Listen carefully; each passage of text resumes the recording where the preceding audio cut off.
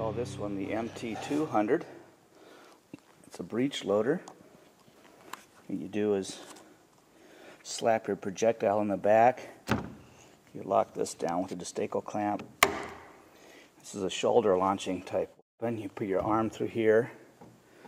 You fire the valve with your right hand while you put your left hand up here and hold it with your left hand. It has a adjustable rear sight for elevation. I have degree increments there. It's a red dot sight on a Picatinny rail.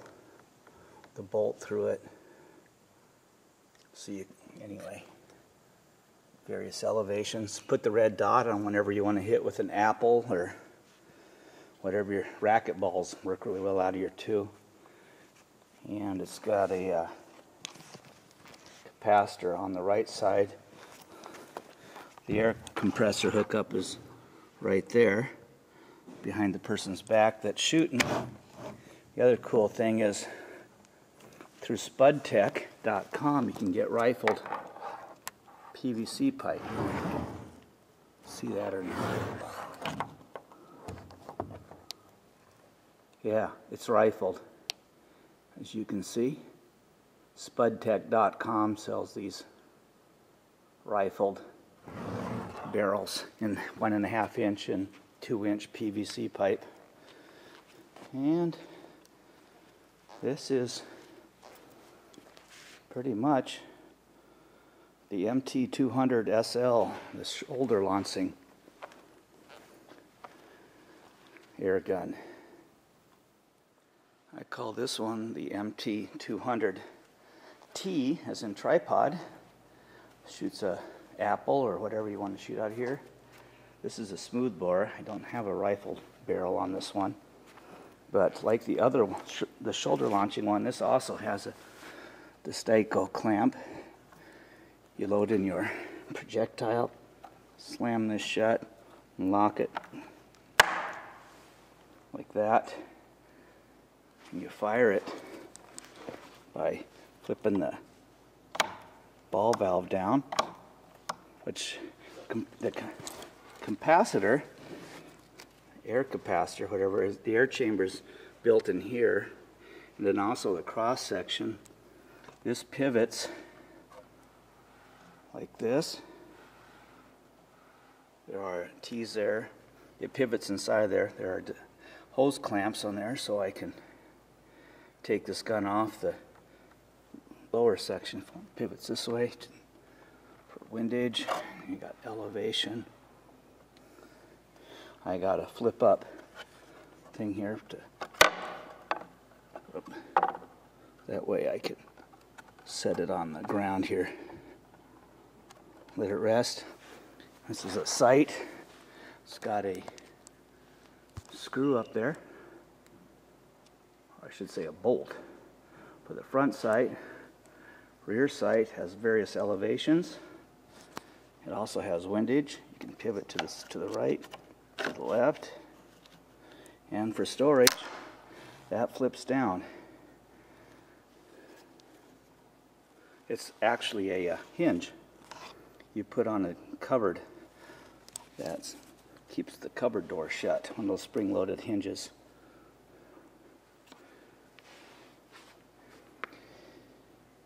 And it's also got a spotlight on here. It's a tactical flashlight. Turn that on.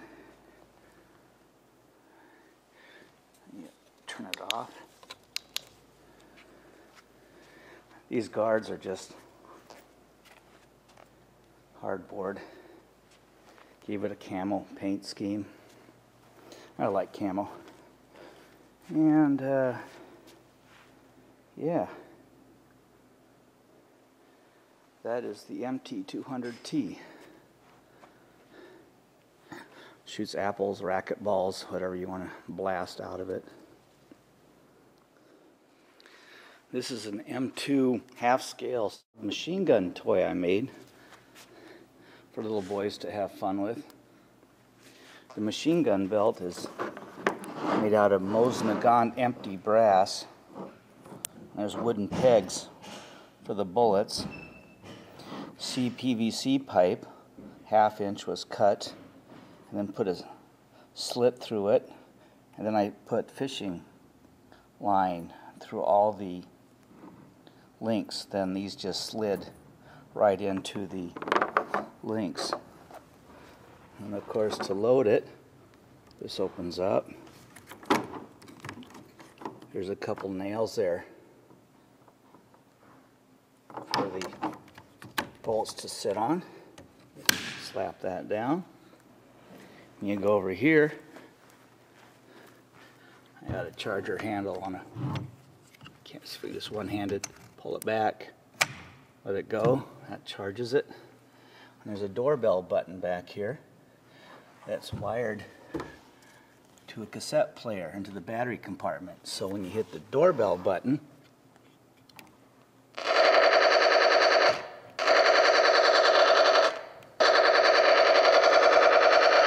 it makes noise. Anyway, that is my half-scale M2 toy for little boys to have fun with. We have a lot of fun playing Army with this thing. This is my air gun.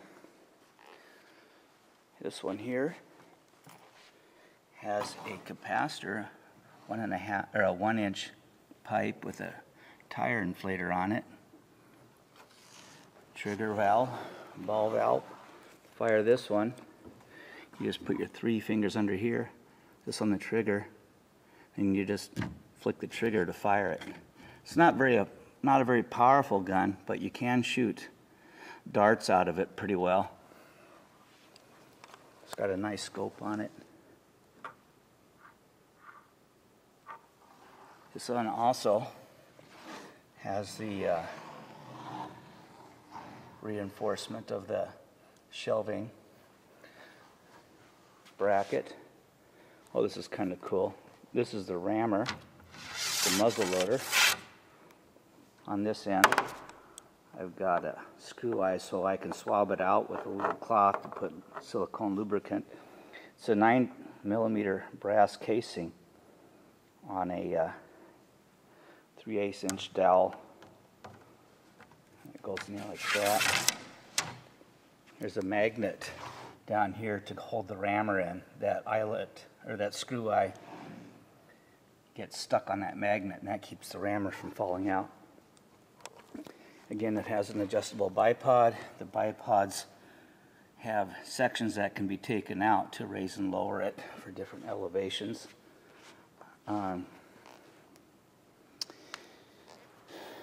Yeah, this is really a nice little one. Fun to shoot. Runs off an air compressor with a tire inflator attachment on it. I call this one my air crossbow. What you do is you take a carbon arrow with a 6cc syringe stopper on it, a rubber stopper on the back where the nock is. You ram it in, and then you close this after it's rammed in, and then the air pressure will stay in. I did have this as a backup valve, but it's not necessary. I won't put one of those in again. You ram the arrow in, and then you close this, and then that way the arrow won't blow out again because of the back pressure. I got a valve there, or I should say a coupler there.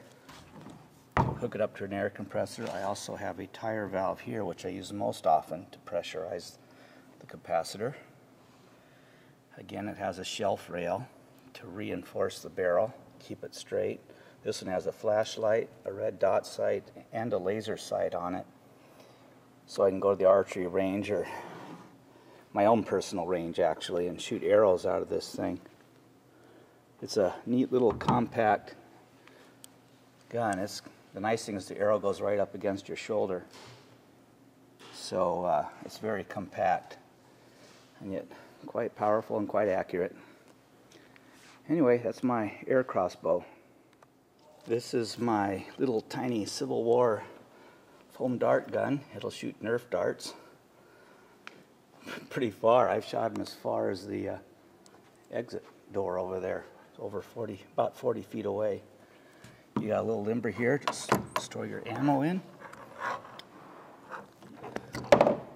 What happens is you unhook the cannon there from the limber, and then I'll hook it up here, show you. And then what you do is you put a air hose with a pump thing I built. You just whack down on the pump handle that forces air in there and blows out the Nerf dart, foam dart, whatever. Anyway, that's my little toy artillery piece. Works fairly well. This is a mortar I made.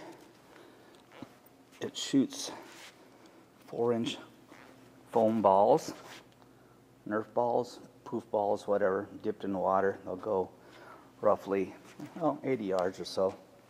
This one's kind of cool. It has an elevation adjustment. You turn this to whatever elevation you want, and then you adjust the level by this here.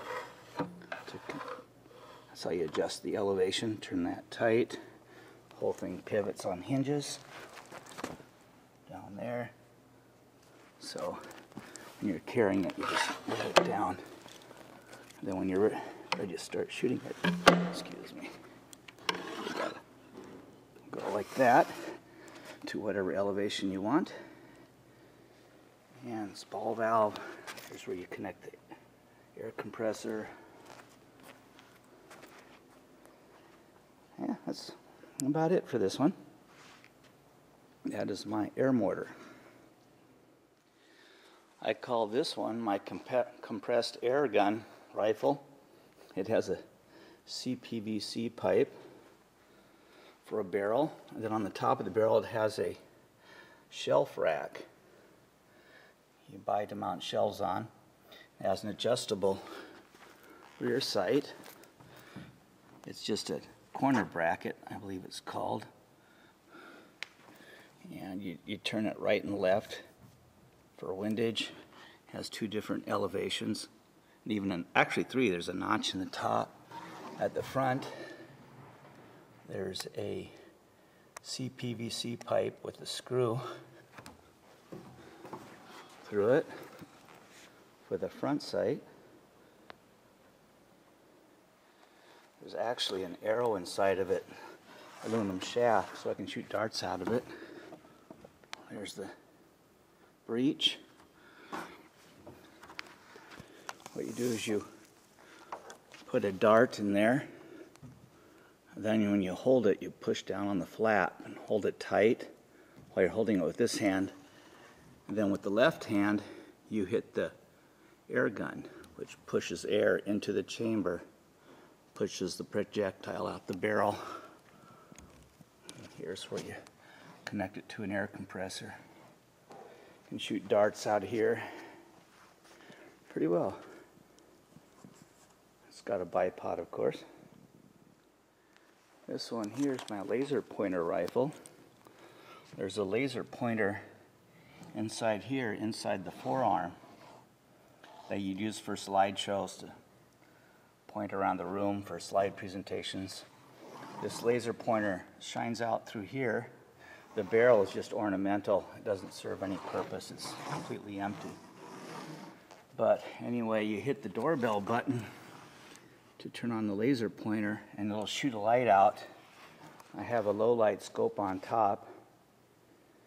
Out in Nebraska, I put up some reflective tape about a half mile away, 6 by 6 inch piece. And if you got a steady enough hand and good trigger control, you can actually hit it from a half mile. And I'm betting I could go out to at least 3/4 of a mile and light up tape with this rifle. It's a very quiet, inexpensive, fun way to target shoot, because it doesn't shoot anything but a laser, but it does help you with trigger control and breathing and stuff like that. Anyway, that's the LPR-1 laser pointer rifle. This one is what I call the MT50 air gun, MT50A. This one is my favorite one of all my rifles. Comes apart. It has interchangeable barrels. You can put different barrel sizes to shoot different projectiles. It has different sighting systems. You can use a short barrel if you'd rather use it as a shotgun. I got an air shotgun. You can put a short barrel on there. You can also change the sight if you want a red dot sight to put on the air shotgun. It shoots steel BBs. It's got a magnet to hold the BBs in place after you dump the BBs in. You have to have a wad, of course, like a potato or a shotgun wad. 12 gauge shotgun wad will, I think, fit inside a 3/4 inch PVC pipe, if I remember right. This has, well, let me set it up for you. I'll show you what this thing looks like fully assembled. This is what it looks like fully assembled. This is set up to be a sniper rifle. It has got the longer barrel and the big scope on it. Like I said, it can be set up as an air shotgun as well. This rifle has all kinds of features on it. Interchangeable barrels, whatever size and length you want. This is kind of neat. You can adjust the elevation of the scope.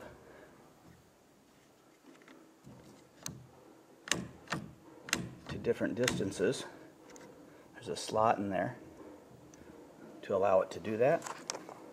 To fire this rifle, you put your 3 fingers under here, your trigger finger on the gas valve, and then you just flick it like that to release the pressure. The pressure is stored inside the air capacitor, which runs along the right side, and it's charged through either the air coupler on the bottom or the tire valve on top, whichever you prefer. It has a cheek rest, which is 2x4 basically.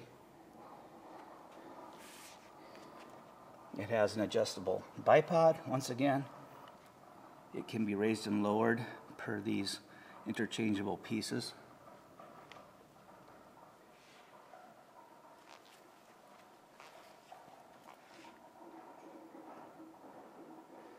Yeah. Like I said, I think this is my favorite one. That is the MT50A Airgun.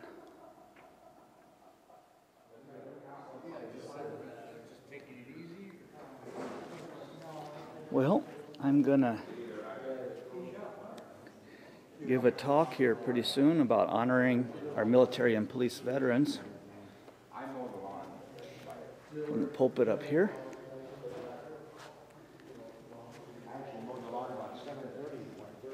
Hopefully this all goes well. This is the MT300, I call it. Has a air coupler insert.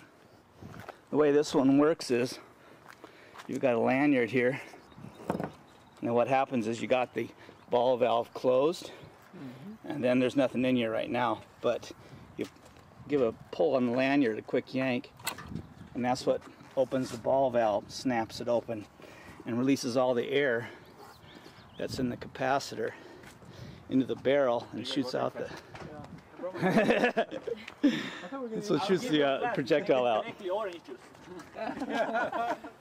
It's a breech loader. Yeah. Yeah, I don't know if it's got that kind of range, but okay. I had some spray lubricant, but maybe it'll be okay.